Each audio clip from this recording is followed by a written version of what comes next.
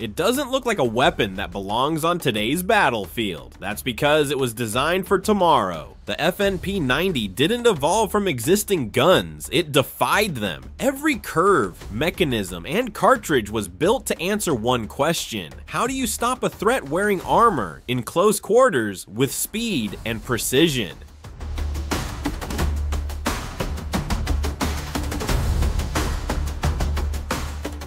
By the late 1980s, NATO had a serious problem. While frontline troops carried assault rifles like the M16 or FAMAS, support personnel were usually issued pistols or compact submachine guns, mostly chambered in 9x19mm parabellum. The problem, that round could no longer guarantee stopping power against even basic Kevlar. Ballistic vests were becoming lighter, cheaper, and more widespread, and 9mm simply bounced off. NATO needed something new, a personal weapon that was compact, easy to carry, but capable of penetrating armor at range. In 1989, the call went out. FN Herstal answered it not by modifying an existing platform, but by starting over. What emerged was a complete package: a gun, a cartridge, and an operational philosophy that hadn't existed before.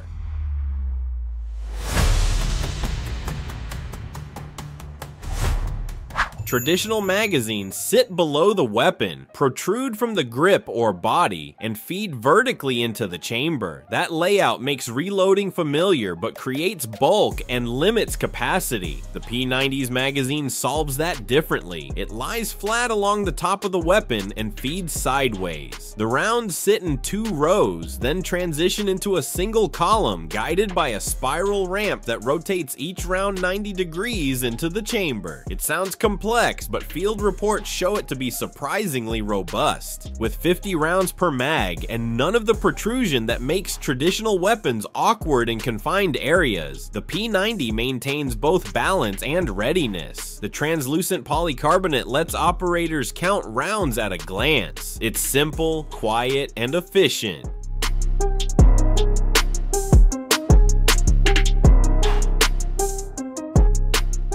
Length matters. In firearms, barrel length determines how much energy a round can build before leaving the gun. Longer barrels mean faster bullets, better range, and improved penetration. But longer barrels usually mean larger weapons. The Bullpup configuration solves that by shifting the action and magazine behind the trigger. The result, the P90 has a barrel that's over 10 inches long, yet the total weapon length remains under 20 inches. It fits in tight quarters and handles well in vehicles, aircraft, and hallways. This design wasn't just about saving space. The centered weight distribution means it shoulders naturally. Troops unfamiliar with full-length rifles describe it as intuitive. It's light at just under 3 kilograms when loaded, and because of the downward ejection port, there's no need to worry about brass flying across a vehicle or into the face of a left-handed user.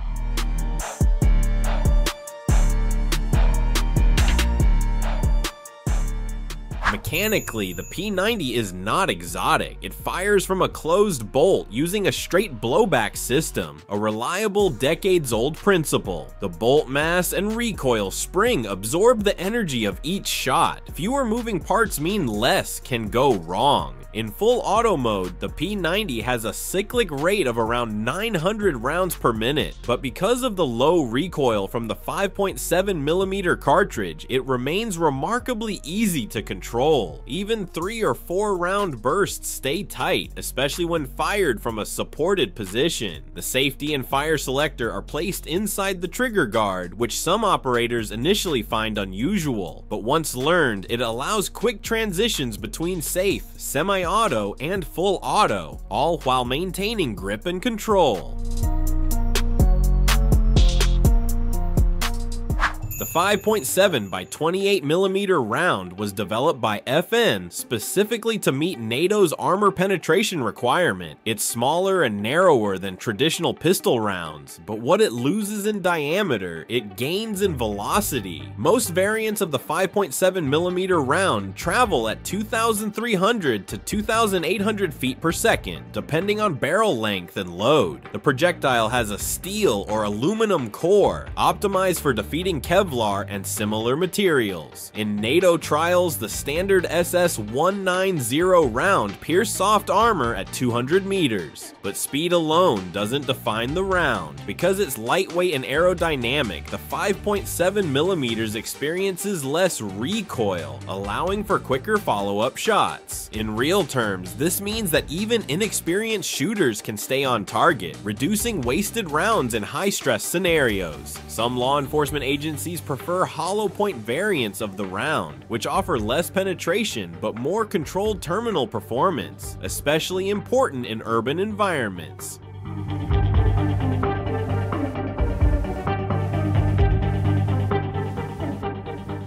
Warfare doesn't stay the same. Enemies move through crowded cities, blend into civilian populations, and operate in tight spaces where traditional rifles become liabilities. As modern threats have shifted from conventional front lines to urban alleyways and interior corridors, the demand for agile, compact, and reliable firearms has grown. The P90 fits directly into that evolution. Its design makes it ideal for dynamic environments, tight hallways, staircases, and low visibility zones where longer weapons become a burden. The central balance point makes quick pivots and reaction shots smoother and more intuitive. Operators can shoot from either shoulder with zero compromise, thanks to fully ambidextrous controls and downward ejection. In scenarios where milliseconds decide outcomes, that symmetry matters. Law enforcement units also value the 90 pesos for the same reason: predictable performance under unpredictable conditions. Whether it's breaching a narrow doorway or holding formation in a vehicle, the weapon doesn't fight the user. In a world where battlefields look more like apartment blocks and metro stations, the P90 isn't outdated, it's right on time.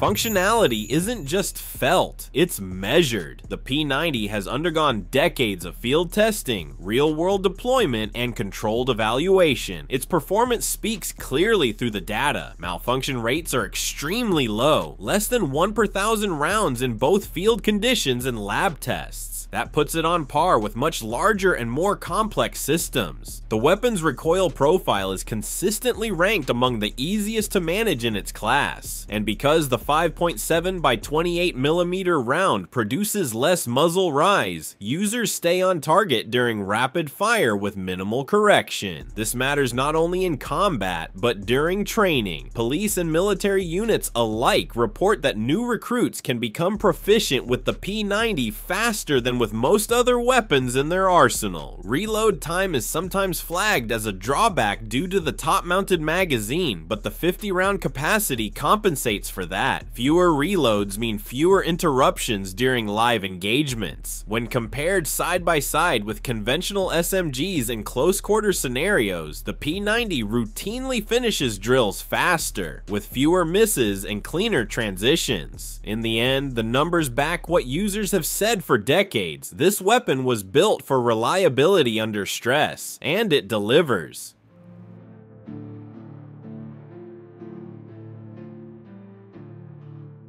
The P90's looks get a lot of attention. The sci-fi shape, the top-mounted mag, the lack of visible sights. It's unconventional, but every line has a reason. The body is made from high-strength polymer, resistant to impact, corrosion, and extreme temperatures. The grip is ambidextrous, molded to support various stances and firing positions. Early models came with a reflex sight built directly into the top rail. It uses a fiber optic collector for daylight visibility and a tritium lamp for nighttime. No batteries required. Even the backup sights are molded into the frame. That means no flip-up parts to break or lose. The weapon can be dropped, dragged, and carried in tight harnesses without risk of damaging critical components.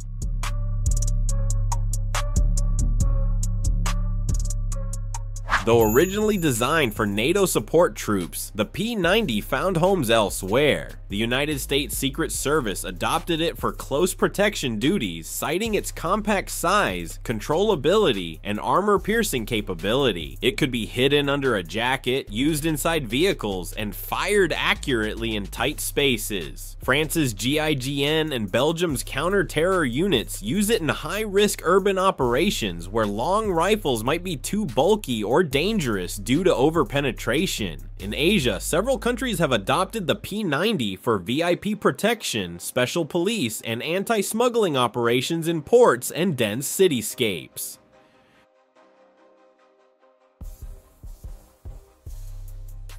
The P90 was never meant to replace rifles like the M4 or AK series. It's not designed for open field firefights or suppressing fire. It fills a different role. Classified as a personal defense weapon, it sits between a pistol and a carbine. It gives support troops, who may not be rifle qualified, a tool they can carry easily but trust in crisis. It's also used by elite units who need compactness without sacrificing stopping power. 30 years later, very few weapons do what the P90 does, and even fewer do it as reliably.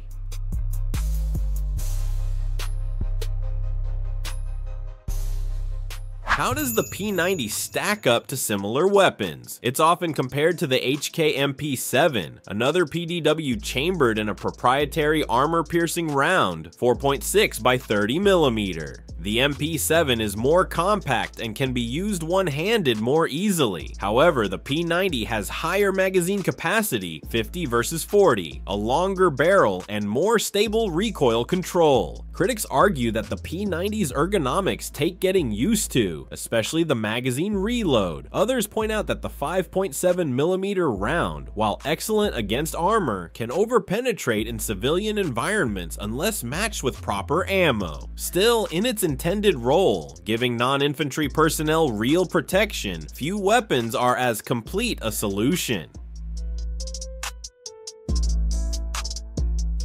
Units who use the P90 often report that training curves are short. New users can become proficient within hours, not weeks. Its recoil, handling, and intuitive layout mean less muscle memory is required compared to full-length rifles. In one after-action report from a European law enforcement agency, operators praised the ease with which they maneuvered through tight staircases and doorways. Another commented on how downward ejection allowed better group formations without fear of crossfire brass. Even in low light and wet conditions, the P90's materials and sealed internals reduced maintenance downtime. This matters in long missions where reliability becomes the most valuable feature.